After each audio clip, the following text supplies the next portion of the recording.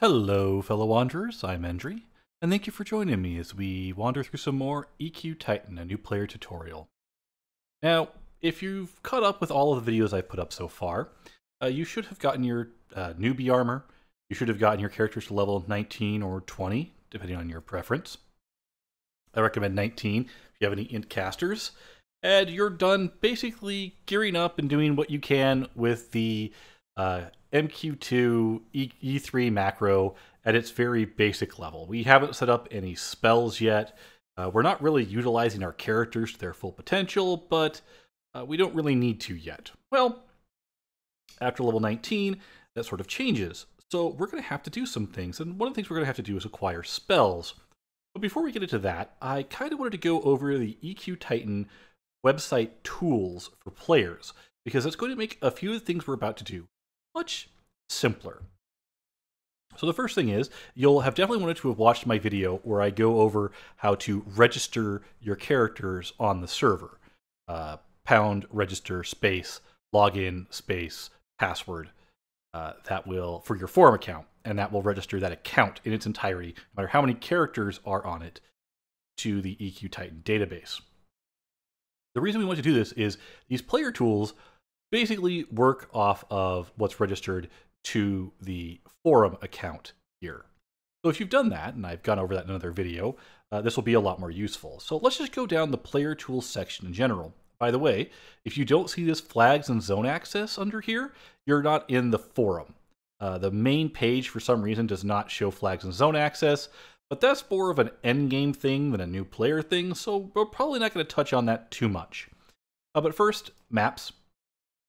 This takes you to the EQ Titan EQ Atlas, where you could click on the maps of the various zones that exist inside the game. This is basically a mirror of the old EQ Atlas site. Very useful. There are perhaps better maps out there nowadays, but these are very good. They're all hand-drawn, beautifully done, wonderful maps. I've used these forever when I was playing on live. I was kind of sad when he stopped updating them after Legacy of Yakesha. But beautiful maps, very good resource to use if you don't remember how to get around the game. Of course, there are the in-game maps that you'll probably have running to help you in-game as well.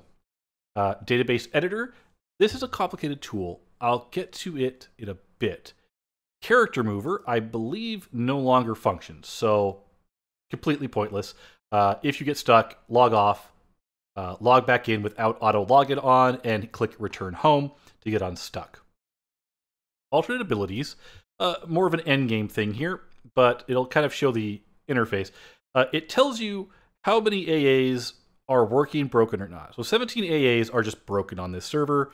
7 of them work partially. 115 haven't even been tested, and we know that 211 are verified to work. Some of these untested do actually work, near as I could tell, but haven't undergone rigorous testing. But you can go here, you can see all of your different characters. These are all my characters that I have registered to my forum account. I don't have my new crew. Well, I do have my new crew, but they're not high enough level for AA. So let's just click Dreed here, my warrior. I don't care if it's known or not, but this will let you winnow down whether or not the AA is there. We'll just do a search. So these are all of the AAs that Dreed does know or can know, and whether or not they're working or not. So here we can see that most of them are working. Untested, Chaotic Jester, which is a veteran AA everybody gets. It works. I mean, it summons the Jester. Expedient Recovery does work. I've used it. I don't know why it's still listed as untested. Fear Resistance is listed as partial. I don't know why, but let's click it and find out. It grants the resistance, but does not grant the chance to break early, so it's partially broken. Fair enough. Heightened Endurance is just broken. So if we click the link, not implemented. Hopefully they will, because it's a little annoying on the Underfoot client to not have the endurance regen working like it should. But hey, they've got a lot to work on, so I understand it. Innate Run Speed does work. I have it on all my characters. Trust me, it works. Intensity works just fine, even though it says it's untested. New 10 in Crafty Mastery, don't waste points. It's been disabled. You don't need it to have its effect. Sadly, Stalwart Endurance, which is the chance to ignore stunning blows, has not been implemented, so it doesn't work. So Ogre tanks are still your only way to avoid stuns. Steadfast Servant does actually work. I've summoned them before. Swift Journey, I have not tried. I assume that since the other one works, this one works as well. And Tactical Mastery, Strike Through, not implemented, so you don't have the ability to avoid dodges, blocks, parries, and riposts. But anyway, that's all up there. This is just how you look at your AAs. Just if you are curious what they do exactly, click their names and you get a breakdown of what they do exactly according to the database. Bazaar Sellers, click that here. On this server, you can set up bots to be Bazaar Sellers. This shows you everything in the Bazaar. Literally everything. How much it costs, who has it. So if you're looking for an item, there you go. You can search it here. You can show current on the Bazaar, current count, current price, history, so whether or not it's been inflated or not. And yeah, there you go. That's how you find Bazaar stuff, or you can just go to the Bazaar. You know, whatever. Character change log, you can click a character. It will tell you everything they've changed on the character. I don't really see the point of this. You can click my accounts only here. I haven't changed anything on my characters. I don't know why you care, but they do keep track of what you change on your character. Class, race, deity list. So this lets you work with the return home button and all sorts of stuff. And basically zones that are allowed for your starting zone, the races, the class that and the race and the deity. So if you need it, with the Plastic Surgeon, this basically tells you what are the appropriate combinations, because you could change your race, your religion, at any time. So that's kind of cool. I don't know if I went over that yet. I may have to go over that. I don't use it personally, but it's there. Guilds, this is a list of all of the guilds, the members, and all of that kind of stuff that are on the server. You can make a guild at any time using the Plastic Surgeon. Go. Hot zones. This is the list of the hot zones. So these have a 0.75 increase to the XP in the zone. These change every week. You've got the name, when it last was, and it's completely random. They don't go in any order. It's just randomly chosen. Umbral Plains. There you go. That's how you can find your hot zones. Pound hot zones will also do it inside the game. Inventory search. This is a really useful function. You can search by item name, the type, just like in the Bazaar, the character, the location, equipped inventory, bank, shared bank, or on their cursor, slot, item ID, which is not, this isn't really all that useful. But these ones here, what I use this for is when I'm going through a dungeon or I'm doing a raid and I'm like, oh, this dropped and like 6 different characters can use this. I go, okay, what location is it? Oh, what do they have equipped now? What slot is it on? And I could compare them. It doesn't really matter. I'll just click back here. This is all the back armor all of my characters are wearing. So there you go. Interesting. My new characters aren't registered. They used to be. Oh, I don't think they have any armor, actually. Anyway, this shows everything. You can click the item. It will take you to Lucy, which will show you the actual stats for the item. And that way you can know what your characters are wearing, compare them, and decide who gets the upgrade. Yeah, I've got Hippity here. The Cloak of the Sky, which is a NTOV item. It's good. It's probably why I haven't replaced it, is the upgrade for it is pretty minor, so I'm getting everybody else caught up first, though it looks like everybody else is pretty well caught up. Anyway, off my sidetrack. Inventory search, very useful to figure out who needs what or who's missing what. Player spells. This is the main reason you need to know about this before you go spell hunting. If you click player spells and you click a character, let's say Dostava. Do I have my others? Anamana, Tree, Dreamwalker. Oh, there's Endry, so I do have them. Dreamwalker, my cleric. Known, so this is the important one. Known, no or yes. I'm going to leave it blank just to show. Class and name will fill in automatically if you've got the character selected. And this determines which level of spells. And here you determine the source. Where do you get this spell? And we'll click search.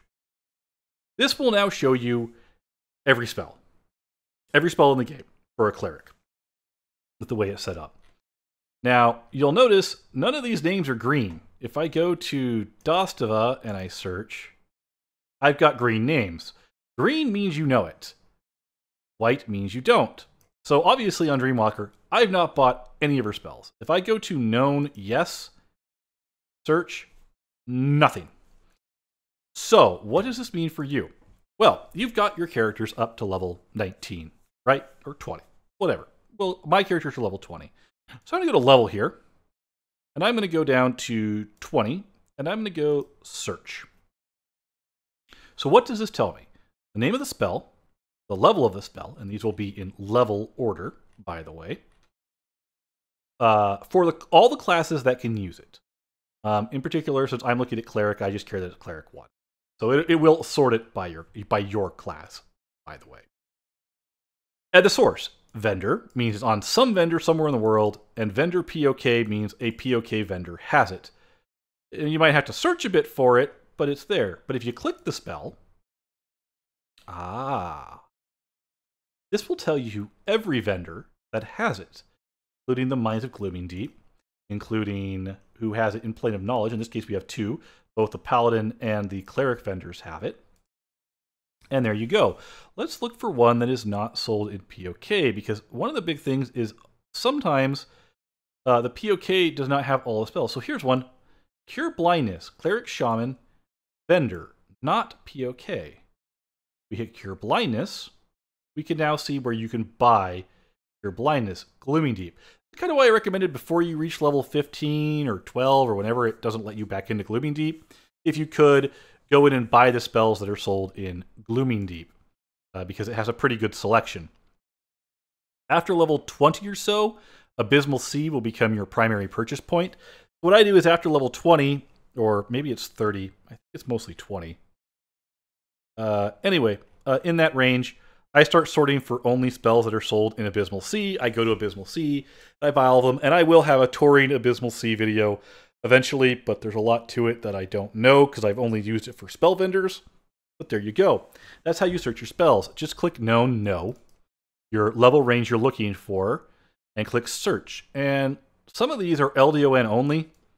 These require LDON points. You're probably not going to get those until you're done leveling your character, and just to fill in your spell books. They're never particularly vital.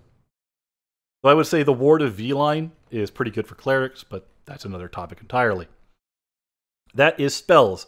Get comfortable using this to find your spells. It will save you a ton of time. And remember, if it says POK but you don't know which vendor it is, click the name, scroll down until you find Plane of Knowledge. It will tell you which vendor it is and where they are. Remember, you can always target them and /face to get a general direction. You can't remember where that particular vendor is. Skill caps. This is showing you the skill caps at whatever level you are for your class. You can scroll down and you can look at them. But if you're ever curious what your skill cap is, whether or not you've reached it, come here. It will show you the skill caps, which is pretty handy. Good to know. Like, let's say, where's defense? Here we can see warriors are at, that's Bard? Huh. Bard's at 252. Monk's at 252. Paladin is. Rogue is. Shadow Knight is. Warrior is. So poor Rangers don't get the 252. Poor guys. But yeah. Some things to know. Dodge, what's the difference in the dodge between Monk at 280 here? Good avoidance there. Rogues are 260. Warriors are 240, so a little bit better than your Rangers and Paladins. So there you go. Skill caps. These are useful to know because sometimes the client you're using will display a higher skill cap than the actual server allows. You can also type pound my skills to show your actual appropriate skill caps, skill knowledge on your characters. So a useful page if you're curious what your caps are. Finally, flags and zone access. I'll show this off. This shows you what keys you have for what zones and what planar flags you've got, or Gates of Discord flags, those sorts of things.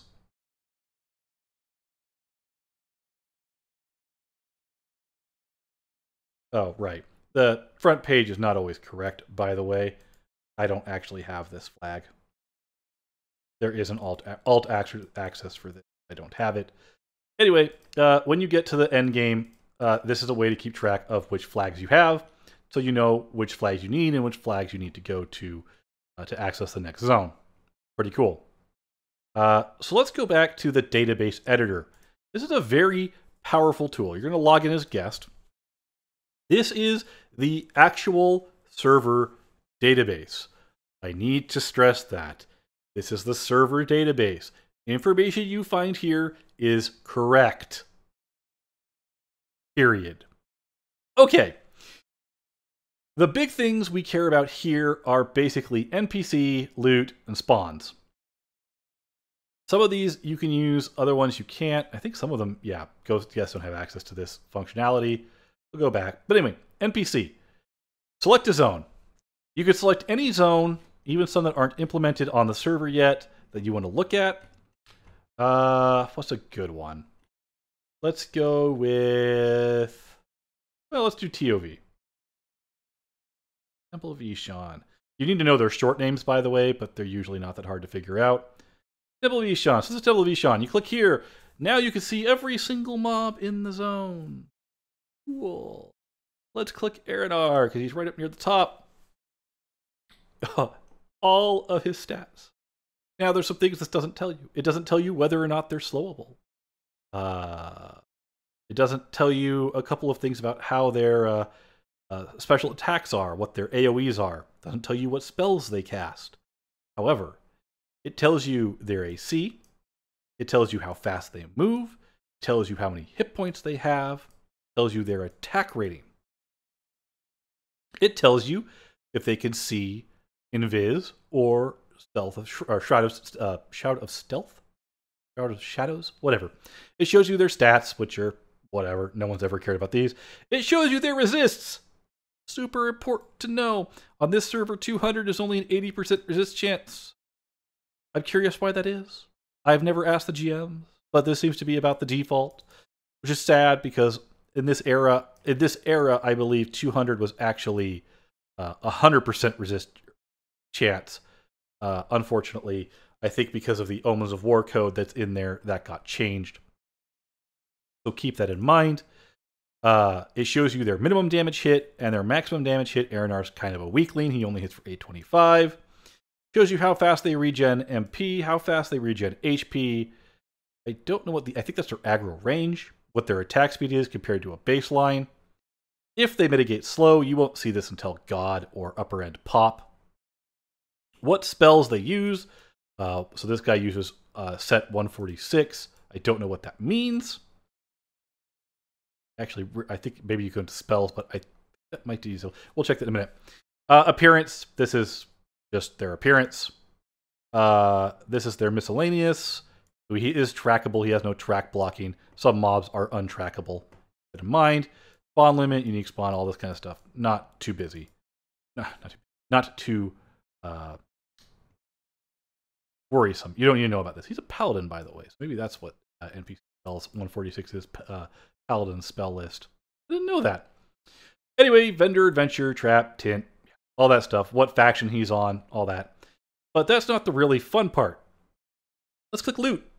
Ah, you can see the loot tables. This is his entire loot table. Drop chance, overall chance. These are not really lifelike at all, much as I hate to say it. They tend to just be balanced for whatever.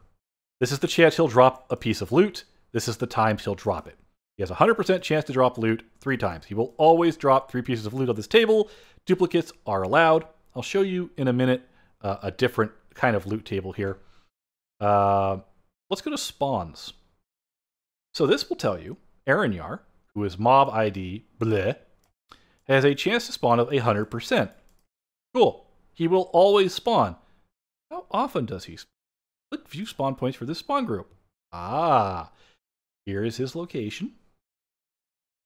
Here is his pathing, or his heading, his face. So he faces 128. I don't know what direction that is off the top of my head. I want to say he faces south. He has no pathing grid. And he has a respawn timer. This is in seconds. So copy that, pop down here, go ahead and click calculator, paste that. We're going to divide by 60. And let's divide by 60 again. 26 hours. Little bit over 26-hour respawn timer. There's variance, which is currently not enabled on the server, as far as I know. I certainly haven't seen it. What is spells? What does it show? I don't think we can click these. So we can't look up what the spell IDs actually mean. Whatever. Click that. What else do we have here? Merchants. Select a zone, select a merchant. You can find merchants here. Spells has nothing. Factions. Select a faction. This is meaningless, but here is your list. This is your range. I believe these cap at 2,000 as per normal, but here is the value you need to get. So if you're trying to figure out how many kills you need, sort of thing. Trade skill, select a trade skill, select a recipe. There you go. It will show you every recipe. So if you ever want to find a guaranteed listing of the recipes that work on the server, here they are. Cool. Cool. I don't like the interface, so I still use EQ creators. But if there's ever a discrepancy, go. We can't edit this, so zones is useless. MISC is useless. I don't think it tells you. Yeah, there's no forage data. Let's go to GFA. Forage. So here you go. If you were ever curious, cinnamon sticks, morning dew, ripened heart fruit all have the same chance. So you have a 1/3 chance to find it. Cool. You can do fishing for this. Doors. This will show you the door locations. It's actually kind of useful if you're doing certain click-it mods for areas. Unfortunately, our version of E3 doesn't have the update for that I've seen in other places. Tasks, select a task. These are the different tasks that are actually in the game. You can just select them. It will tell you basically what is involved in all the different tasks. Moderately useful. Item editor we can't touch, and players we can't touch. So there you go. That is the player tools on EQ Titan.